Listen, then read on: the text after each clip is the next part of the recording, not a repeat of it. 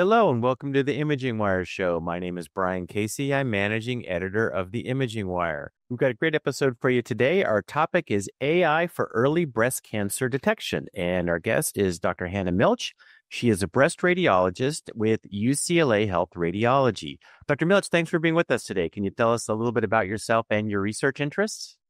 My name is Hannah Milch, and I'm a breast radiologist.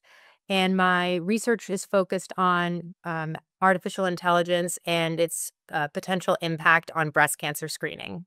All right, it's a very important topic these days. So let's jump right in. So let's talk kind of broadly about breast screening right now and where things stand in the U.S. So the USPSTF is now supporting screening for women starting at age 40. So that's good news, right? It is. It is. As a breast radiologist, I believe in breast cancer screening with mammography first and foremost, and then there are other screening modalities given your various risk factors. And the earlier you start, the more lives you save from breast cancer. So absolutely, it's good news. So, Dr. Milch, can you talk a little bit about the impact that mammography has had on breast cancer incidence and death rates since screening programs began? I mean, it's been pretty significant, hasn't it? Absolutely. Breast cancer screening with mammography has saved lives from breast cancer. Studies have shown anywhere from a 20 to 40% mortality reduction with breast cancer screening with screening mammography. And in addition to saving lives from breast cancer, it also really decreases the morbidity, which is the pain and suffering women go through when they're getting treated for breast cancer. So, how important is it to start treatment early? What do you see with your patients?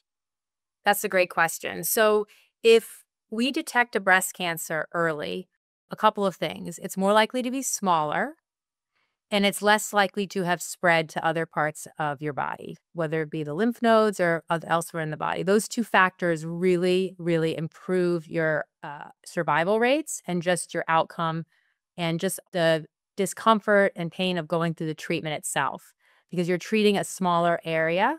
So you have less invasive treatment. For example, instead of a surgeon removing the entire breast, the surgeon may just remove a tiny part right where the cancer is. And similar treatment is overall less invasive. So not only is there improved survival, but the process of getting treated is much less difficult for women when it's caught earlier. So, Dr. Milch, mammography has this life-saving benefit, but it's not easy to do. Can you talk about some of the challenges that breast radiologists face when they're reading screening mammograms? Absolutely. So, as women know out there who have gotten a screening mammogram, it's basically an x-ray of your breasts, of each of your breasts. And the radiologist is basically looking at shades of gray on a picture. And usually a breast cancer will show up as, white on that picture. But sometimes it can be looking for a needle in a haystack. And especially women who have dense breasts, it can be extremely challenging to detect small cancers. So while it's an excellent test, it is not perfect, and there can be some variability in our ability to detect cancers on those exams. What we're going to be talking about today is this concept of interval cancers. And can you explain what interval cancers are and why they're such a problem in breast screening? Yes. So an interval breast cancer is a breast cancer that is detected after a negative screening mammogram. So let's say you go in and get your mammogram beginning of the year, it's negative, you're so relieved, and then a few months later, you feel a lump in your breast and you go to the doctor and you get it looked at again and it turns out there is a breast cancer there. So that breast cancer was not detected at the time of your screening mammogram. So it's called an interval breast cancer. Mm. An effective screening program has as few interval breast cancers as possible. So it's a marker of a strong screening program, and we try to get those interval cancers as low as possible because we want to be detecting them at the time of screening, not when you start to have symptoms. Would you call these missed cancers or are they something different? That's a great question. Sometimes it was potentially there and either missed or very subtle and perhaps below the level of detection by the human eye. And sometimes there are certain types of very aggressive cancers that just start growing after a negative. So it's a combination which actually gets to the heart of the paper we're discussing today, that it's a heterogeneous mixed group. Some may have been missed and some are new, and so it's variable. Okay, well let's jump into that paper. So you and your co-researchers decided to investigate the use of AI to detect these interval cancers that are happening between screening rounds. Can you talk about why you thought AI might be useful to do this? Sure. In the United States, we have a single reader system, which means that when you go in and get a mammogram, a radiologist interprets and issues a report and gives their interpretation. So there are several commercial artificial intelligence programs that have shown a lot of promise in detecting breast cancers on mammograms. So we felt that perhaps in addition to the human radiologist, an additional support tool may help further identify cancers on the mammogram that were either extremely subtle and missed by the radiologist or below their level of detection. So we felt this if AI could potentially help in those circumstances and detect more interval cancers, that would be an exciting finding for the potential to improve screening effectiveness. Okay, and so this was published this spring in a Journal of the National Cancer Institute. And can you tell us a little bit about how that study was set up? Sure. So the way that study worked is that we had a large cohort of women who were screened at our institution, and it was actually over 180,000 women. And of those women, we identified 148 interval breast cancers. So it's a relatively rare occurrence, but it does occur. So we had a large group of interval breast cancers. We then looked at each of those individually. We relooked at each of those and we classified them based on whether it was seen on the prior screening mammogram by when we looked back in time. And we then applied an AI tool to all of those interval breast cancers, and we saw how did the AI tool do on those interval breast cancers on the prior screening mammogram.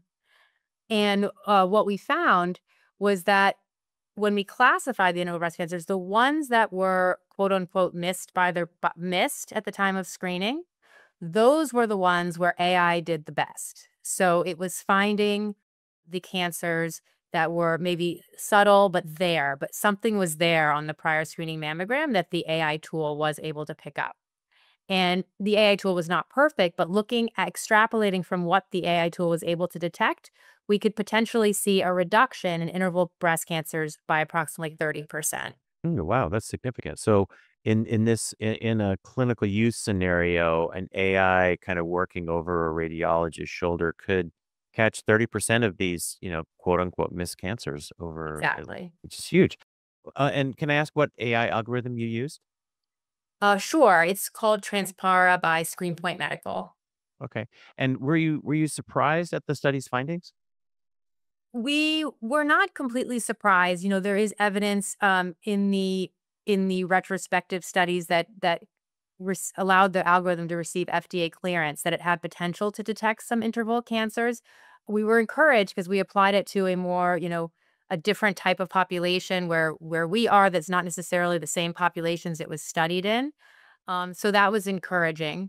I think the surprising finding was that the AI tool also was able to detect some of the interval breast cancers that we classified as occult. So, what that means is when we looked back at all of these before applying the AI tool, some of them we were like, okay, that was probably there before. And some may have been there, but was not present on the mammogram. Even when we looked back, we could not even multiple 8, expert radiologists looked back and could not see it on the primary. But the AI tool still identified a few of those, which was very surprising. So that begs the question, what is it seeing that's, above the detection of the human eye? So that was surprising to see that more than what would have been expected. It was also detecting not as many, but a number of the occult breast cancers as Mm. well. And your team developed a classification system to classify the types of interval cancers that the AI was recognizing?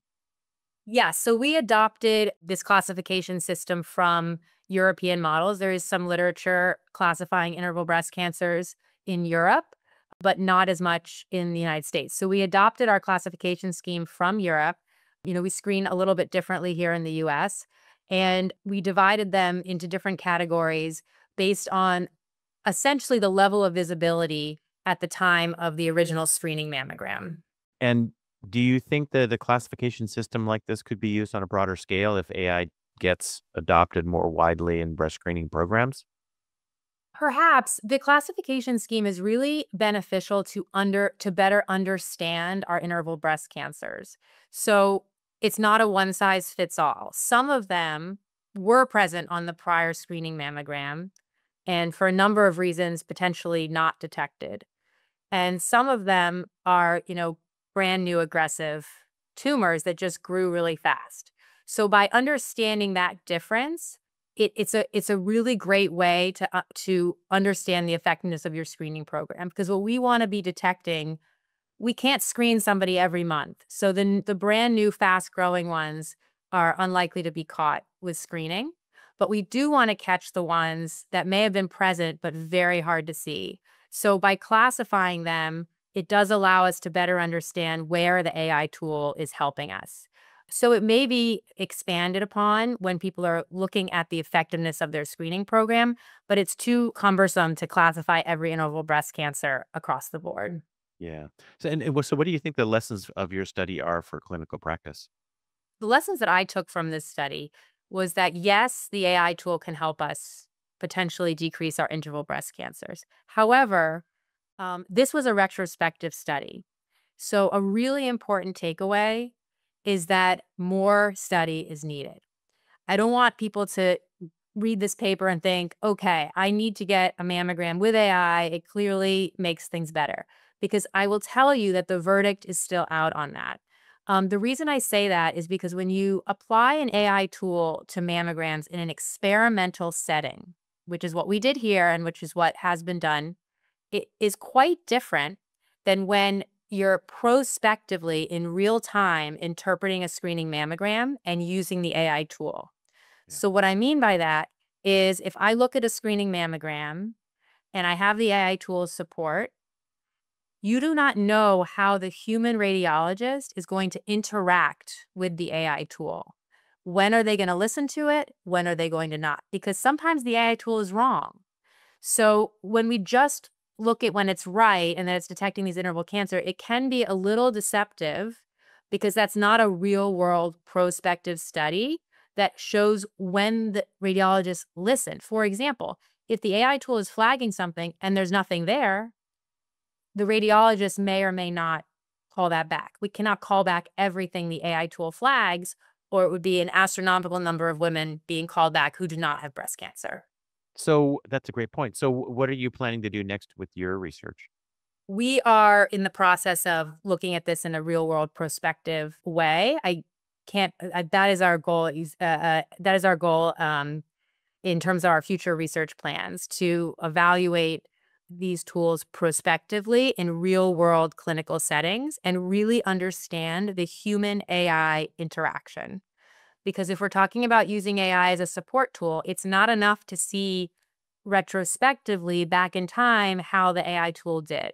You have to see how the human uses it and whether they use it to the best of its ability.